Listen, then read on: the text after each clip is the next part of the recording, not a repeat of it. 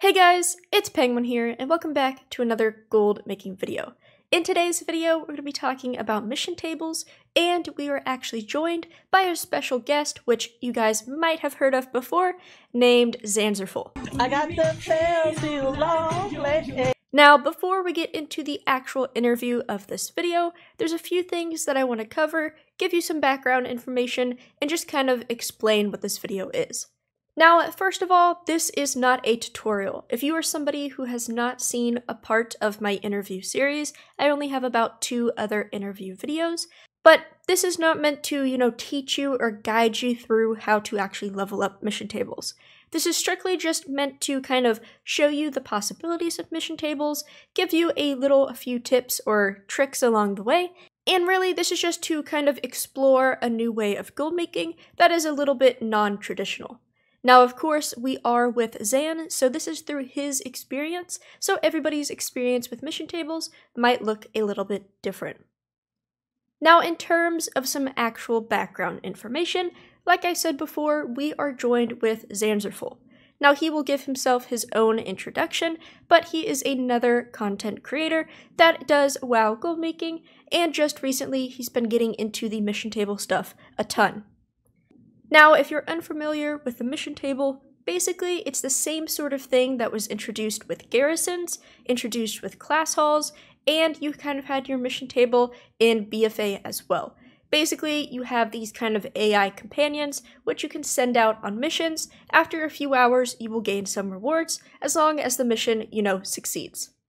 Now, to give you some stats about Zan before we actually get into the interview, is that currently, and you will hear us mention this, he currently has 69 alts, no pun intended, and 45 actual set up mission tables. So right now he is using 45 mission tables every single day to make his gold. Now, on average, there's a few ways to make gold with mission tables. You kind of have the material side of things and raw gold. With the use of his 45 tunes, he makes about 90,000 raw gold per day, and that is sending out missions twice a day. So, averages out, I believe the exact number he gave was in the 1800s, but I just rounded it up to about 2,000 to make it even, so that's about 90,000 gold per day.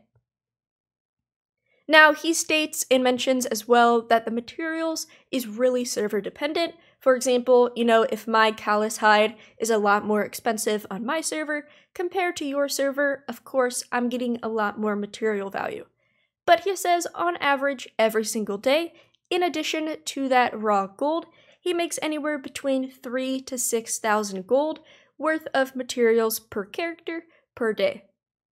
So if we want to take that into account, with 45 tunes on the low end with about 3k value per day, that is an additional 135,000 gold per day from mission tables. On the high end with that 6,000, that is about 270,000 gold in addition to that 90,000 raw gold that he makes from mission tables.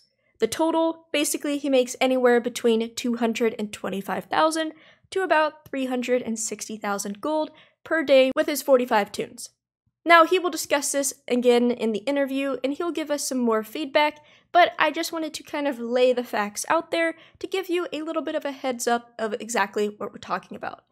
But thank you guys so much for watching. I hope this interview is helpful, and please show him some support for taking the time out of his day to speak with me, and, definitely if you're looking at mission tables, go check out his guides. But here we go, and enjoy. Welcome, Zan. Thank you so much for taking your time out of your day to meet with me. But before we get into the actual questions, do you want to do a little bit of an introduction of yourself? I would think that I don't need any introduction because I am obviously the most famous person. Oh, no, I'm kidding. No, my name's Zanzarful. For the people that do not know me, I do a bunch of gold making in a lot of the same areas that actually Penguin does. But I like to also take things to the extreme in some situations. So diving very, very deeply into specific areas of gold making, which I imagine we're going to talk about. There we go. And you're exactly right. I know you've been doing a lot of stuff with mission tables lately, building up your alt army and all of that. And so, Oh yeah. yeah, before we get into the actual nitty gritty of that, do you just want to explain why you are kind of going the mission table route more than like crafting or farming? Well, it's not to say that I don't do anything else but mission tables, but I will say that it has been quite a big focus of what I've done for a while. And the reason that I decided to do it in the first place was because I mean, a year ago maybe more, I was like, there is no way. I'm looking around on YouTube, I'm looking around on Reddit, and nobody is talking about these mission tables. And I was just seeing there has to be something here. So I was like, okay, I'm gonna make a couple characters and I'm going to push this to the limit. And I did that on 8 characters. And that was way back when the mission table and all the prices were much crazier. And at that point I was like, okay, what if I just make a million characters, and then just make this into a whole factory of gold making? And that's yeah. So one thing led to another, and then another thing led to another thing. And I don't know. I'm just following random paths. It's almost like I'm a rabbit going into a random hole, Oh my goodness. hoping for the best. Yeah, I mean, it sounds like it's working out pretty well. And Yeah. do you want to talk about exactly like how mission tables actually make gold? Well, mission tables by themselves obviously can't do anything. You have to put some effort into actually making the mission tables, upgrading them, making your characters ready to actually even use the mission tables. But if you guys have not been around and this is your first expansion, we've had some sort of a mission table since Warlords of Draenor, and the basic explanation of a mission table is you have a bunch of NPCs that you collect, and you basically send them out on well quest or regular quest instead of you going out there to do them yourself. And it takes a certain amount of time, just as a little small mini game in the game. And obviously, the rewards that come out of it is something that you then receive after a certain amount of hours, and that obviously has changed multiple times. Also, the rewards has changed, but that's how it works. Okay, awesome. And I know it might be a little bit hard to say since, different missions happen every single day and you get different awards, but with like the current setup you have now, and of course you can talk about the setup as well, how much gold are you making daily? Well, with 9.2.5, a lot of markets, especially in Shadowlands, have tanked a little bit. A lot of the values on certain material markets went down a lot because they buffed the drop rates and the amounts that dropped from a whole slate of all these materials. So it is a little bit less, but when I looked at it here a couple weeks ago, in just raw gold, you can expect anywhere from 1,700 to 2,000 gold in raw gold every single day when you have your mission table set up a little bit. And then additionally, on top of that, there's obviously all the materials that you can get out of it. And there's the augment runes, there's polished pet charms, there's reputation that you can obviously put towards a paragon chest. There's obviously you get anima as well out of the mission table, which is self-sustaining. But yeah, that's like where all the gold farms would come from. But I think in terms of an somewhat of an average, depending on your server, of course, I would imagine it's gone down to probably 5,000 gold a day. I would say, And that's per on character, an right? average. Yeah, that's per character every day. Okay, awesome. And then obviously it depends on what people want to take from the mission table, but that's if you push it close to the limit, that's how much you can expect out of it now. Okay. Right? Okay, gotcha. Now, I know you said that you have a ton of alts. But with Yeah. the amount of alts you have, which you can kind of go into that as well, how long would it say that you put into mission tables per day? Well, right now, after setting up all of your mission tables, the amount of time that you actually have to spend on a mission table is very little. Obviously, depending on whether or not you have add-ons, I obviously have an add-on, and if people want to know the name of that, it's called TLDR missions. And what that basically does is it does most of the work for you on the mission table, and you can collect missions and send out new missions in 30 seconds, 45 seconds. So you don't use much more than a minute per character once you get really good at knowing what missions you want and setting up the rotation and getting used to it. And that's obviously if you have your characters at the mission table when you log in.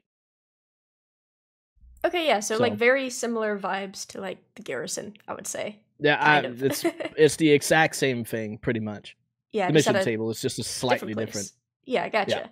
Now, we've talked about the mission tables a little bit. So, if somebody's interested in this kind of method, who do you think should kind of get into mission tables? If there's like a category of people that you could talk about. Well, the thing about mission tables, especially right now, most people say we at least are not going to get Dragonfly until, who knows, March next year, April, something like that. So there's still a significant amount of time before we get the new expansion, which means that they're probably not going to do much else to the mission table before then. And for anybody that has seen anything about mission tables before, they do take quite a while to actually level up, especially if you're completely new. Once you're more into it, it can actually go faster.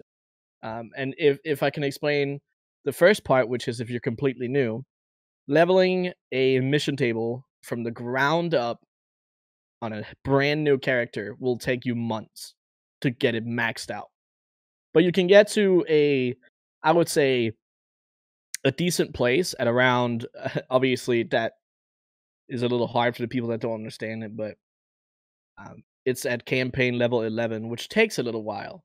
So obviously, this is one of the more grindy systems. That definitely takes a while, especially to set up, but it's very rewarding at the far end when you're done setting it up. It's almost like leveling a profession and then finally selling some item that you spent a bunch of time on, or you got some new recipe that you farmed for weeks and didn't get, right? It's pretty much the same thing. But Okay, the yeah. setup process of mission tables takes forever. It takes a long time. It does. Okay, well, that kind of leads into the next question. How long would you say that it's taken to set up like your alt army? Well, I've done it in increments. So first I did 8 and then I did 20. And then I was like, you know what? I want to fill out my entire account with 50. And here recently, a couple months ago, I was like, you know what? Let me buy 5 accounts and make 250 characters. Because, I don't know. I have a screw loose. I'm insane. I don't know You're why. crazy. I don't know why I decide to do these things to myself. But I made it all the way to 69, funnily enough. 69, level 60 so far. But we also we got a little update from Blizzard, or Ian, and he said they were not going to make a mission table in Dragonflight, which is pretty interesting. I don't know why they all of a sudden decided to throw their, uh, completely new command table that they made for Shadowlands, and they updated the phone app that they have, and then they decide to just throw it out. But I guess it's similar to other things that happen in the game. But I will say that those rewards that come out of the mission table are probably still going to, they're probably just going to be moved to, daily quest, world quest, whatever it is, some daily content. And I still think that alts are going to be great. There's been no expansion where having alts has been a bad thing, I would say. Yeah, I mean, even if they have some sort of like calling system or just some sort of system that gives a pretty good amount of raw gold next expansion, you'll be able to utilize all those characters. Yeah. I mean, it's quite crazy. Even right now, a lot of people don't realize how much raw gold we can actually get out of Yeah, Shadowlands. for sure. It's pretty insane, but it's more complex than it's ever been, which I personally think that's a good thing because it obviously pushes a lot of butts away from it. Well, I know you've done plenty of tutorials on your channel, and of course, I recommend everybody going to go over there if you want a full in-depth tutorial about all this mission table stuff. But, let's say maybe not starting from this is your first level 60 or anything, but could you give like maybe a basic idea on like setting this up? Do you just, go run missions, or is there any like little special things you gotta do?